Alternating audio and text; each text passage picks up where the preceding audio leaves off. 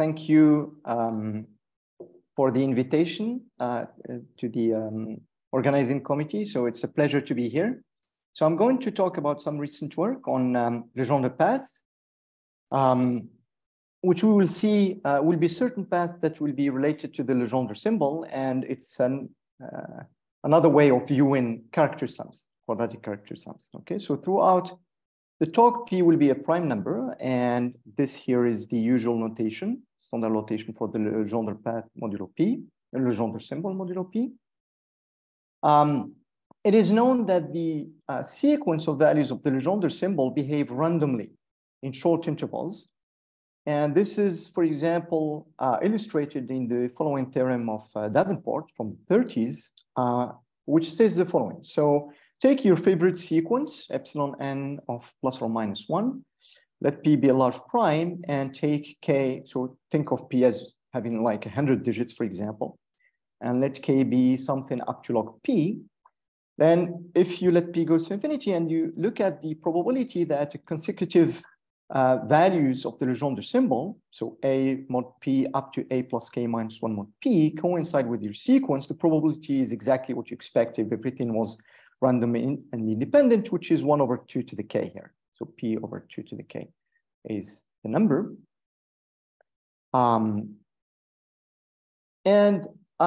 This, in fact, this randomness was used by a cryptographer in 1988, who proposed to use the sequence of these consecutive Legendre symbols. So once you shift them, let's say by a secret key, and the prime P is public, to construct a pseudo-random number generator, which is cryptographically secure. And I mean that it's difficult to recover the secret key or to predict what's the next values of this pseudo-random number generator if you know just the prime P. And in fact, the best recovery attacks algorithms have complexity, which is exponential, something like square root P. So it has applications also to cryptography. So here is another result also which illustrates this randomness. This is a result of Davenport and Erdős, who proved the following. So they show that as P goes to infinity, if you take H to be parameters such that log H is little of log P, and H goes to infinity as P goes to infinity. So think of H as being like less than P to the little o1. And you look at this sum, this short sum of the Legendre symbol. So the sum from n to n plus h, you take n to be uniformly randomly among the integers 0 to p minus 1 with the uniform distribution, then the distribution of this short character sum here converges in law to a Gaussian of mean 0 and variance h as p goes to infinity. What this means exactly is that if you take this sum here and you normalize by the square root of the variance, so square root of h, and you want it to be in an interval alpha beta, so you look at the number of occurrences of this event, so the number of n in 0p minus 1 of this event, and you divide by the uniform probability, then this converges to the Gaussian. And what's interesting here is that if h is super large, then this converge to the Gaussian is no longer valid, and this is a beautiful recent result of Harper. So in the range h bigger than p over log p to the a, this is no longer valid. So here there is and we don't know what happens in between. So here is h less than p to the epsilon, and here h is greater than, let's say, p to the 1 minus epsilon. And between, we don't know what happens. So, so now I will give you a different perspective of looking at these questions, and we're going to concentrate on longer character sums where much less is known. So here for t positive number, let's sp of t, and this is a notation that we're going to take throughout the talk. This will be the sum up to t of the Legendre symbol modulo p. Okay. So a central problem in analytic number theory is to understand the size and the distribution of this character sum either as P varies or as T varies or as both vary. And in particular, for example, if we can have strong bounds for this when T is very small, then we have information about the least quadratic non-residue modulo P. So here are simple facts about SP of T. SP of T is a periodic function of T, of period P. This is trivial. On the other hand, it's not continuous. So it has jump discontinuities at the positive integers within a period at the integers 1 to P minus 1. And it fluctuates a lot. So we will see later that the maximum of SP of T is always bigger than a constant squared P. And it's also less than a constant squared P for almost all primes P. So here I will make this, what I mean, precise, because what I mean is that it's less than a constant that depends on epsilon for all primes except a set of density epsilon within the primes. So it fluctuates a lot and it's not continuous. So what we're gonna do is that we're gonna replace the study of the character sum SP of T, the object in which we are interested, by what we call Legendre paths, which are better analytically. So we're gonna smooth, or we're gonna normalize the character sum by square root P, and we're gonna make it into a continuous function. That's what we're gonna do. And the object we will end up with, we will call it Legendre path, okay? So what is the definition? Here is the precise definition. So the Legendre path attached to the prime P is a polygonal path whose vertices are just the values of this character sum. So SP at G, or G between 0 and P minus 1. We normalize by square root of P to have something roughly bounded. And we glue these points together to have something continuous. Glue them linearly. So that's why we end up with a polygonal path. I will show you some pictures soon. So that's the Legendre path. Okay, so here are some simple properties of these paths. First, it starts at 0, 0, and it ends at P minus 1, 0. So it starts at 0, 0, that's trivial. And then at P minus 1, 0 follows simply from the fact that the total sum, the complete sum of characters is 0, because we have exactly P minus 1 quadratic residues and P minus 1 quadratic non-residues among the classes modulo P. And so we have cancellation. And we also have a symmetry in the path, which comes just from the value of the Legendre simple at minus 1. And so we have a distinction between these two classes. And we will see that there is quite a distinction between these two classes when we look at the character sum of the Legendre symbol, for other facts too. But more precisely, in this case, if you take the image at P minus 1 minus J, and you compare it to the image at J, we have a complete symmetry in the first case, and a minus at Pj in the second case. So in the first case, if you extend it with periodicity, you end up with an even function. So we will say that the Legendre path attached to a prime P is even if the prime is congruent to 3 modulo 4. And in the second case, if you extend it, you get an odd function. And so we will see that the Legendre path will be odd if it's congruent to 1 mod 4. Okay. So here are some nice pictures of Legendre paths. So we start with the first one, which is the Legendre path attached to the prime 991, which is a prime congruent to 3 modulo 4. And here you see that if you extend this with periodicity, then you get an even function. So here the path is symmetric with respect to the line x equals P minus 1 over 2.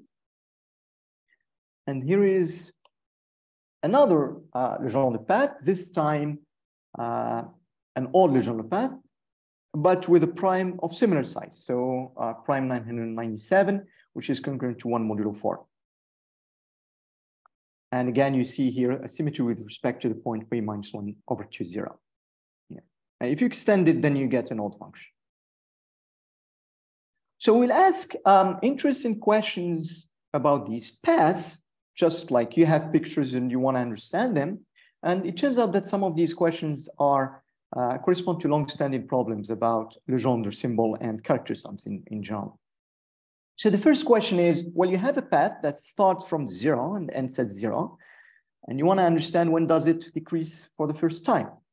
And so the path is formed with sums of the Legendre symbol. So the first time it has the value 0, and then you add the Legendre symbol of 1. So you add 1. And so it decreases precisely when the Legendre symbol equals -1. And so this corresponds to understanding the size of the least quadratic non-residue, modulo P. So here is a second question.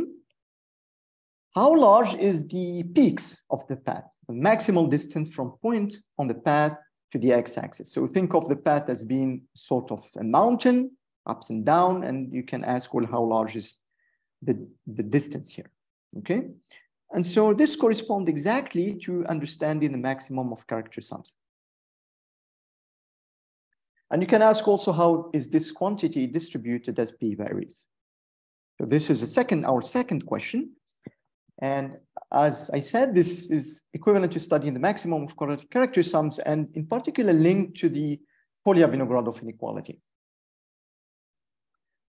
Okay, so the third question is as follows. You have a path which you can think of as sort of an iceberg.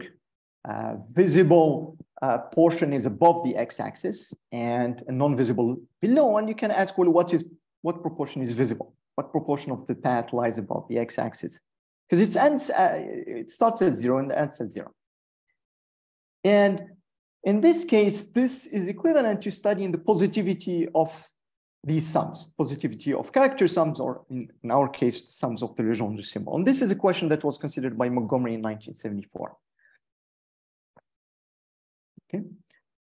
So here is a remark here that this question is only non-trivial when the path is even, because if the path is odd, you get an odd function, and so the proportion is just 50% once p gets large. So we're going to study this question only for even paths. Here is another question. So you have a path, and you can ask, well, it starts from 0 and ends at 0. It's a graph of a certain function. And you can say, what is the number of x-intercepts in the Legendre path, or what is the number of zeros? And this is more or less equivalent to something interesting, which is the number of sign changes of quadratic character sum. So more or less equivalent, because you can get the rare event that you touch the x-axis without crossing it. But we will be interested about the number of crossings or the number of sign changes of these character sums. And finally, the last interesting question is as follows. So you have these collections of paths. So these nice pictures for many primes, and you can say, well, is there like a law? Is there something that is behind all these distributions? So if you take a very large family of primes, for example, primes up to q, or in the dyadic interval, as we will see, and let the parameter go to infinity, do you get a nice limiting distribution? And for example, if this is the case, then you can ask, well, how random is this distribution? So perhaps it's a Brownian motion, which is like a basic example of random walks. But in this case, we will see that we do indeed have a nice limiting distribution, but it's not Brownian motion. It's something different. Okay, so let's start with, so we have these 5 questions. Let's start with them. And the first question is, when does the Legendre path decrease first time? What is the size of the least quadratic non-residue? So let me tell you a little bit about this question.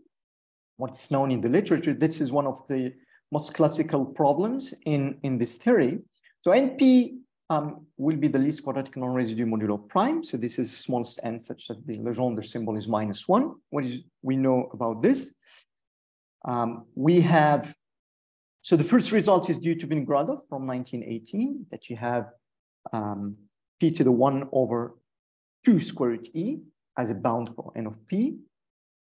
And the best result that we have is due to Burgess, and it's more than 6 years old, and it improves the exponent of Vinogradov to 1 over 4 square root e plus epsilon. Okay, so there are some results that improve the p to the epsilon, but this is the best exponent up to date, and we don't know, we don't have any idea on how to break this exponent, but the conjecture is very far. The conjecture due to Vinogradov is that you should be able to replace this by 0. So we should be able to prove that n of p is less than a constant times p to the epsilon for any epsilon. And it turns out that we can prove this conjecture conditionally. So assuming the Jordan-Riemann hypothesis, we have even a much stronger bound. So from p to the epsilon, we can make it down to log p squared. And this is a result of Ankeny from 1951. So in particular, GRH implies Vinogradov's conjecture. And this result is interesting because it has another application to a primality test, which proved that primes in P much before the AKS primality testing, but it was conditional. So that's what's called the Millen-Rabin primality test, or the strong pseudo-prime test. And assuming the GRH, one of the steps uses Ankeny's bound for n of p and gives that the test is polynomial. So the running time is big O of log p for log p. So in this question, let me mention a modest contribution of mine, joined with Shannon Lee and Soundarajan from 2015. Assuming GRH, we made Ankeny's bound explicit. In fact, there was Back and Sorensen before us who had NP less than 2 times log p squared, and we make it less than log p squared for all primes bigger than 5. Okay, so that's the first question. The first time that the Legendre path decreases. Okay, so now let's see what do we know about the second question, which is the size of the peaks. So you have a Legendre path like this, and then you want to know what is the size of the peak. How large can the Legendre path go up or down? So you take the absolute value to study the distance, and so the quantity we want to study, this distance is exactly this. So you maximize over all t's of the character sum up to t, and then you normalize by square root p because you want to smooth things. You don't want big fluctuations, okay? And because the character sum, the complete character sum up to p is 0, you can restrict your attention to the integers between 0 and p minus 1. So what do we know about this quantity? So we have the trivial bound that this guy is bounded by p. So if you divide by square root p, you get square root p, but in fact, we can do much better. And this is the classical Pólya-Vinogradov inequality from 1980, that m of p is bounded by log p. So the unnormalized character sum is bounded by square root p log p. On the other hand, we can show, it's an easy argument, just using Parseval's theorem and combine it with a Pólya-Fourier expansion for character sums that I will show you later in the talk, allows you to prove the existence of an absolute constant, even an explicit one. I think pi over 12 should be advisible, such that for all the primes, we have m of p is bigger than a constant. And so in summary, m of p is always between a constant and log p for all the primes p. And we want to understand how large can this guy be, and what is the distribution of this guy? That's what we want to understand. Okay, but first we can ask the following question: can we improve the Pólya-Vinogradov inequality? And it turns out that this is a difficult question. So the result I'm going to show you, which is a recent result due to Mangerel, some version of it was proved by Bober and Goldmacher.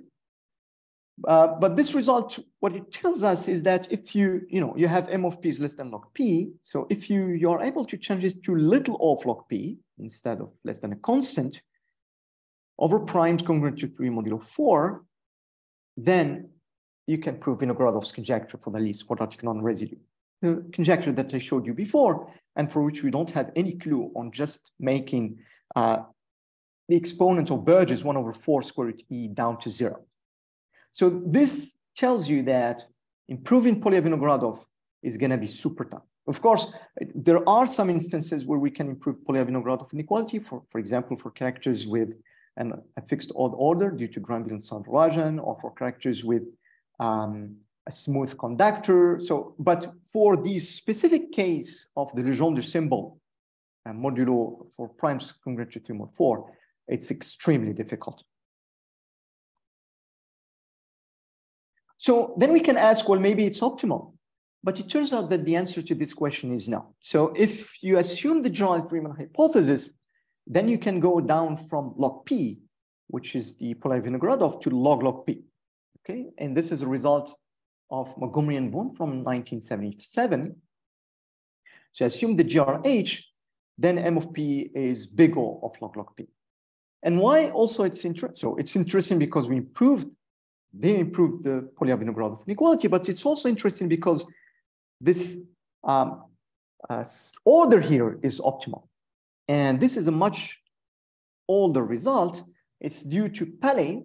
So the construction of Paley works for the Kronecker symbol, so characters with attached to fundamental, quadratic characters attached to fundamental discriminants. And we need Linux theorem on bound in the least prime arithmetic progression for it to be extended to primes or to Legendre symbols. And in this case, you can show that there exists a constant, positive constant in an infinite sequence of primes such that M of P is bigger than a constant times log P.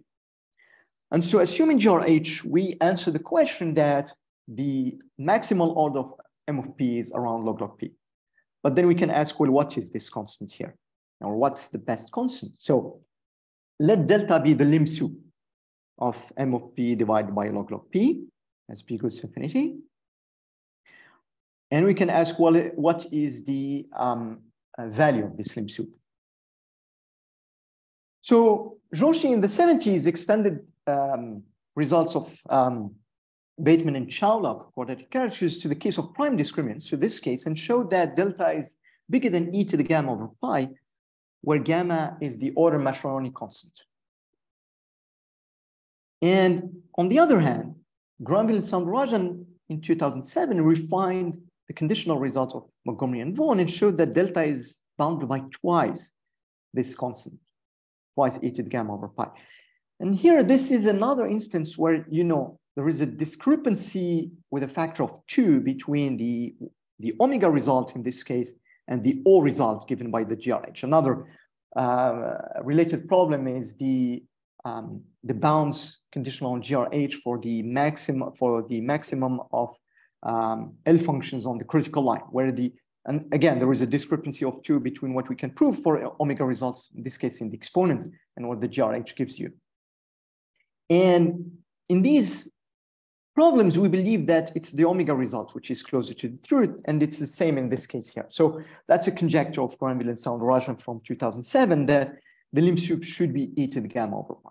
Okay, so conjecturally, we should be able to, so conjecturally M of P, the maximum of M of P is e to the gamma over pi plus little o 1 log P, but we cannot prove it. And so in order to understand which of these two bounds is closer to the truth, one way to do this is to study the distribution of M of P. And that's what we're going to do. So,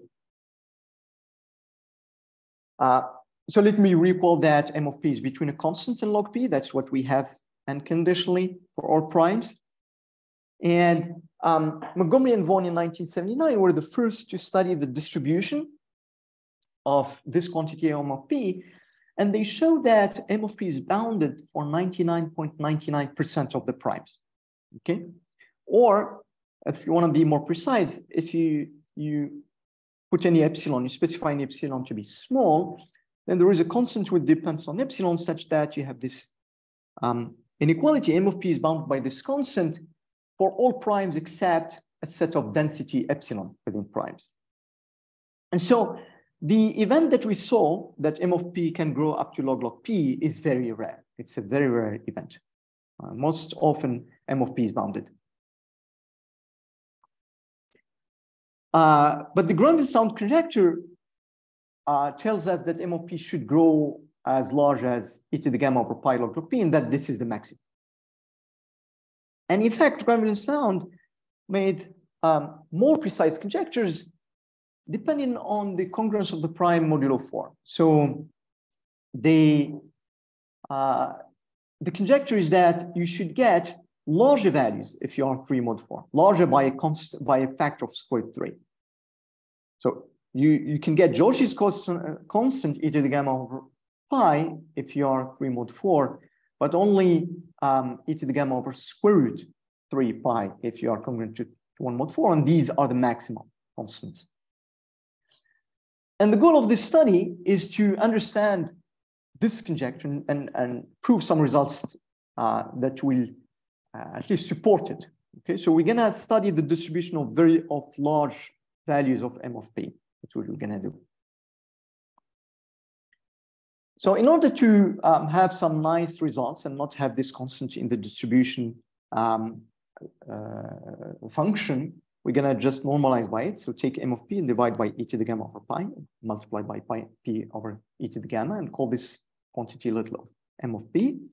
And we are interested about these two quantities. So we want the proportion of primes up to x, which is congruent to 1 mod 4, and such that this quantity is bigger than V.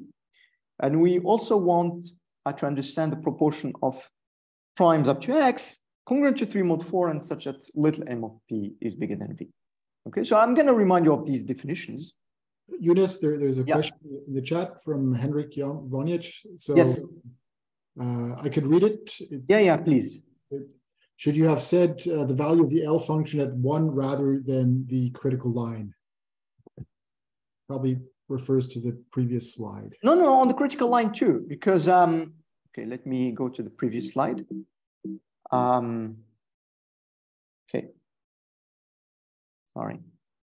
Yeah, so on the critical line, on GRH for the Riemann zeta function, we know that on GRH, log of zeta half plus IT is bounded by log T over log T, while the best omega result we have is that the maximum of zeta half plus IT in a dyadic interval, let's say, is bigger than exponential of square root log T. You know, so there is a discrepancy of 2. So square root log T in the bottom, in the omega result, and log T in the top. So that's why I mean the 2 here.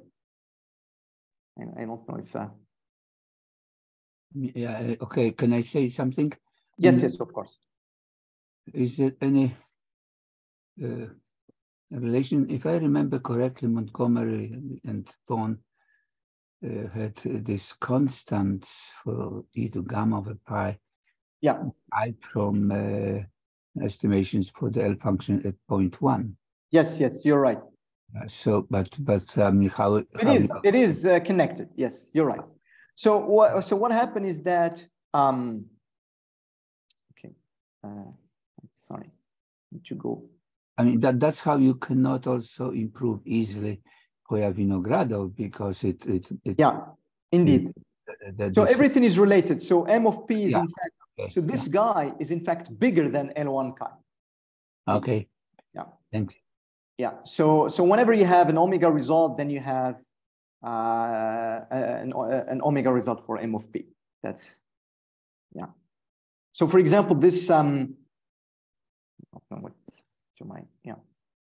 So this result of Joshi, you can recover it if you can show that there are infinitely many Legendre symbols such that L1 at the Legendre symbol is bigger than e to the gamma over pi. So he proved it differently, but you can do that. Yes, it's related. Yeah. Okay, so let me go back here. So we are interested about this these quantities. So the proportion of primes such that little M of P, which is just bigger M of P normalized by this constant, so that you have clean result, let's say, bigger than V. And we have a discrepancy between these two cases, 1 mod 4 and 3 mod 4. So the result I showed you before of Montgomery and Vaughan, that M of P is bounded for almost all primes, you can extract the following bounds from their work. So again, these are, so I remind you of these are the proportion of primes you are studying, and what they showed is that these proportions decrease faster than any negative powers of V. Okay, so that's the result, but only for fixed V, and this is important. So the motivation for us is that we want to understand super large values of M of P, and so we want to find, that's the goal. We want to find an estimate for these two distribution functions uniformly for V up to what we expect the maximum is. which is the Granville sound conjecture. So for P up to X, log P is roughly like log X. So the maximal region here is V up to 1 minus epsilon, let's say log X. And similarly in the other case of 1 mod 4, where you have the same, but you divide by square root 3. Okay, so that was the motivation of our work. And we could in fact provide such estimates. So, so this is a recent result, which was on arXiv last fall, up to the optimal range, or almost up to epsilon. Okay, so this is optimal up to epsilon.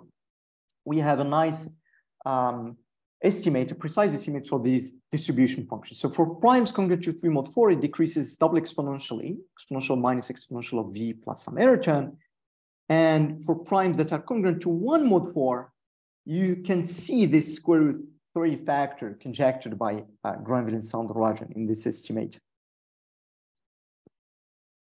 So, so here are two conclusions. So first of all, because this distribution here, this tail decreases much faster than this one, we can draw the conclusion that almost all primes that have super large Legendre symbol sums must be congruent to 3 modulo 4.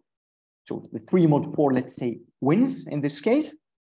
And also because we get the exact constant, so 1 here and square root 3 here, this gives a strong support to the Granville-Lamzouri conjecture that the maximum should be exactly this. So M of P, the maximum should be, so capital M of P should be E to the gamma over pi log P if you are congruent to 3 mod 4, and you need to divide by square root 3 if you are congruent to 1 mod 4. And in fact, if our result were to hold in a slightly bigger range, change this minus epsilon to plus epsilon, then the conjecture of Granville and Lamzouri were to follow. So this is the second question. Okay, so maybe let me tell you some remarks here on this result. Bober, Goldmacher, Granville, and Koukoulopoulos proved a similar result, an earlier one, for another family, which is the family of non-principal Dirichlet characters modulo large prime Q. But here, let me stress out that the proof is very different from ours, because their proof relies heavily on the orthogonality relations of characters. So you have a certain sum of characters for which you need to bound super large moments, and I mean moments up to log Q, where Q is the prime here. And the orthogonality relations of characters tells you that only the diagonal terms contribute. But if you have other families of characters, for example, ours, then this proof does not generalize. So we discovered a different approach, which is more flexible and allow us to handle other families, in particular, the family of quadratic characters associated to fundamental discriminants, or the family with prime discriminants, so the family of Legendre symbols, the result that I showed you. Though in this case, there is a slight difficulty coming from possible Siegel zeros that we need to address, and that's why our result is not as precise. So for example, here we have this error term here. And the method relies principally on the quadratic large sieve. So we combine several inequalities, in particular, Heath-Brown seminal paper from '95 on the quadratic large sieve, and an inequality of Montgomery and Vaughan just specific to prime discriminants from their paper on 79. And we are actually working on generalizing the method for distribution of cubic character as well. And so this will be treated in a future project. So the sieve also is working nicely in this case. Okay, so let's talk about the last 3 questions. A bit faster than before. So the first one is, or the third one, remember you have Legendre path. Think of it as being like an iceberg with a visible part above the x-axis and a non-visible part below the x-axis, and you want to know what is the proportion of the visible part, okay? So we're going to focus only on even Legendre path, which correspond to the case 3 mod 4. We equal SP of t, that's the character sum up to t. You can ask a nice question, which is how frequently is SP of t positive? This is a question that Montgomery asked in '74. And so we're going to measure the points t for which this is true. Okay, so let's normalize by p here. So instead, we're going to look at t's in 0, 1, and we would like to understand this quantity lambda p, which is the Lebesgue measure of points in 0, 1, such that once you normalize by p, the parameter t here, you have positive. Okay, so SP of TP is positive. What did Montgomery? So that's the proportion of the path above, strictly above the x-axis. Okay. So Montgomery showed that no matter what prime you take, you always have 2% visible. So lambda p is at least 1/50 for all primes, uniform, which is a very nice result. And then he showed that you can construct an infinite sequence of primes such that the proportion of visibility is less than 1/3 plus epsilon. So 2/3 below the x-axis and 1/3 above the x-axis. And he also noted, he didn't prove this, but he noted that one can use similar ideas to show that there are infinitely many primes such that almost everything is above the x-axis. So there is nothing below, or maybe epsilon below. So lambda p is bigger than 1 minus epsilon. So in a master thesis in 2005, Mehkari studied these questions. She slightly improved the constant 1/50 by an epsilon. Most importantly, she ran extensive numerical computations, which suggest that the proportion 1/3 in Montgomery's second result is best possible, that you cannot get less than, then you cannot get more than 2/3 negative. And okay, so the extreme case is 1/3 positive and 2/3 negative, and the other extreme case is 1, is everything positive. That's what Montgomery did. And she was also interested into changing infinitely many here to a positive proportion of primes. So she proved this result, assuming the generalized Riemann hypothesis. For a positive proportion of primes, the proportion of positivity is less than 0.746. Montgomery has less than 1/3 plus epsilon by just with an infinite number of primes. And she showed that for a positive proportion of primes, congruent with 3 mod 4, lambda p is bigger than 0.285. Okay, and Montgomery had infinitely many, but 1 minus epsilon.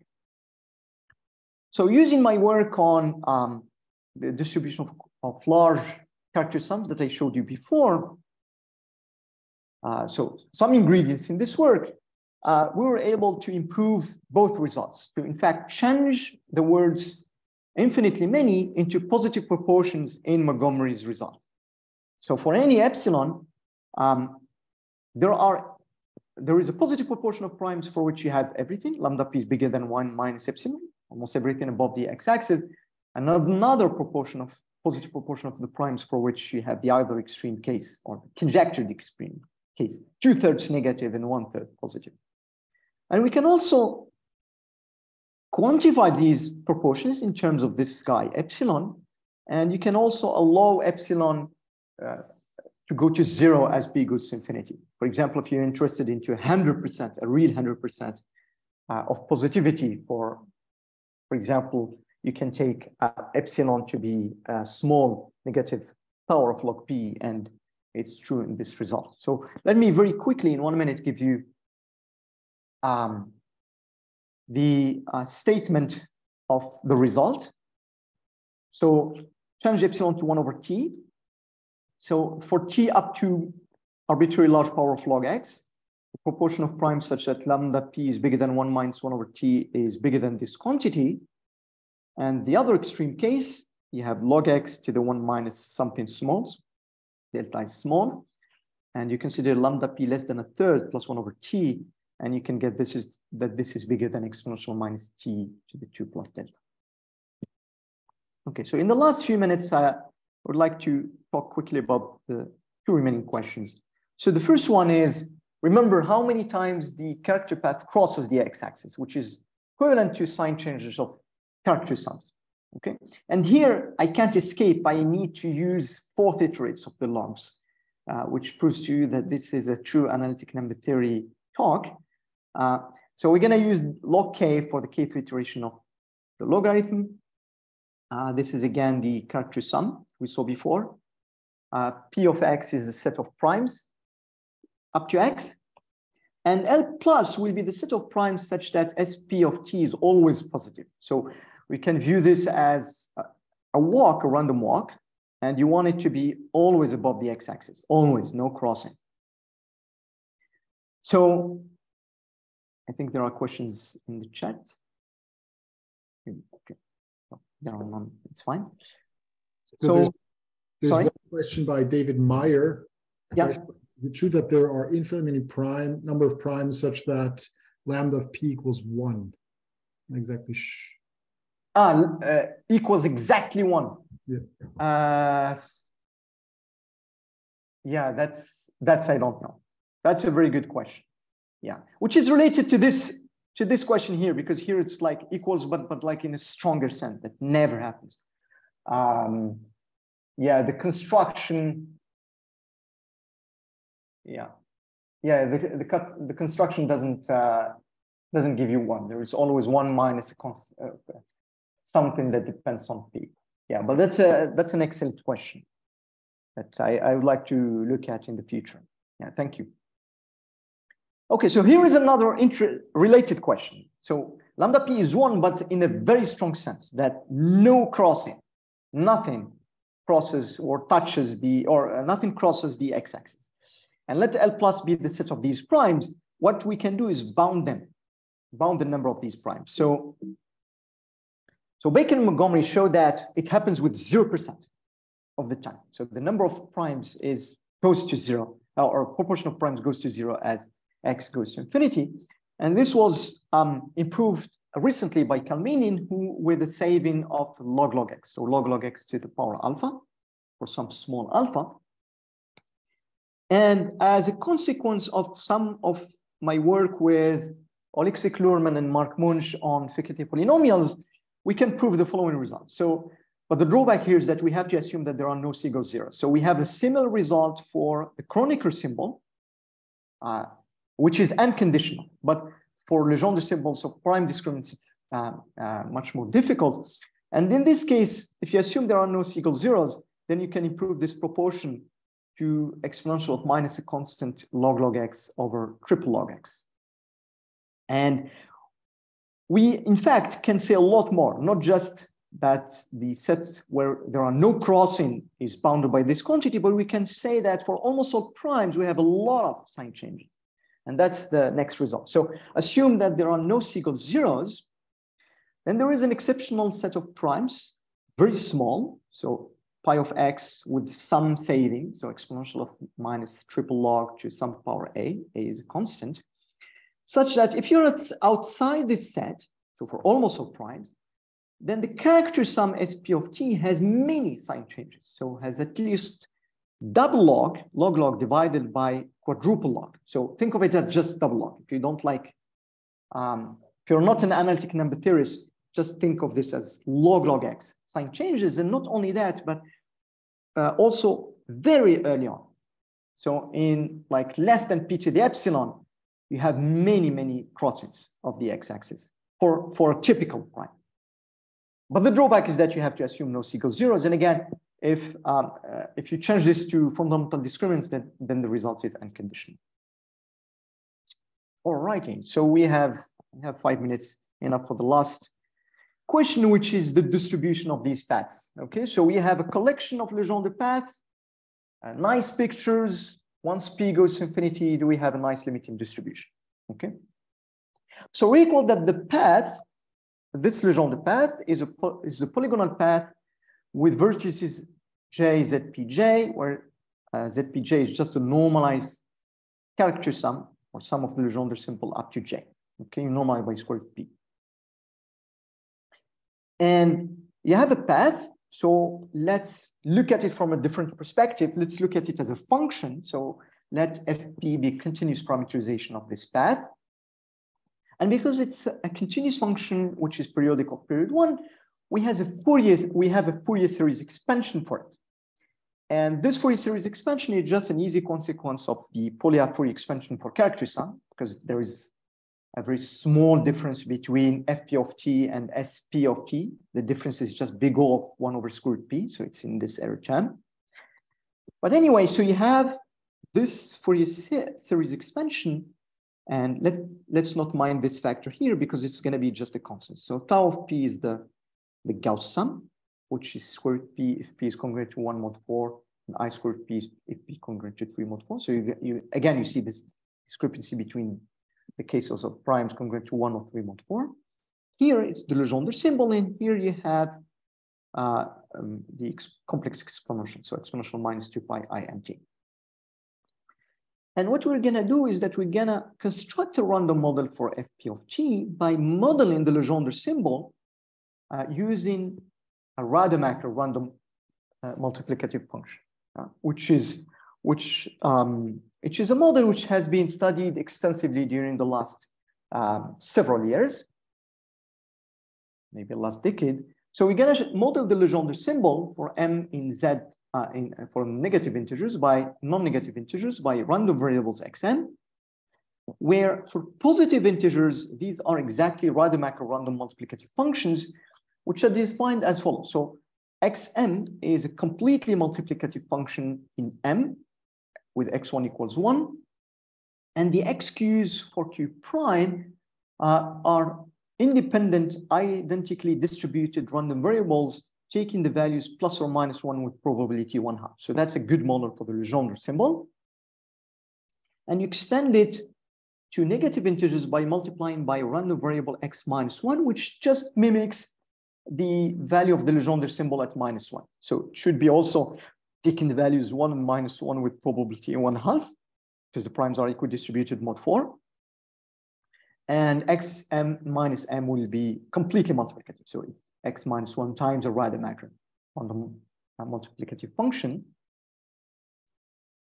And so this is our parameterization of the Legendre path. Remember, we had this. This is just the Gauss sum divided by square root p.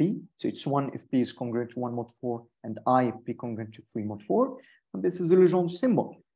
So the random model will be as follows.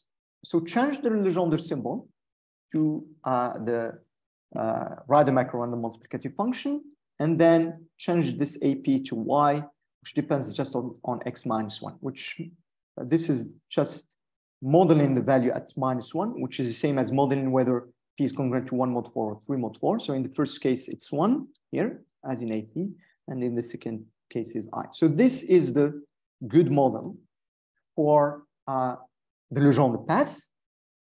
We can show that this is almost surely a continuous function, or Fourier series of continuous functions.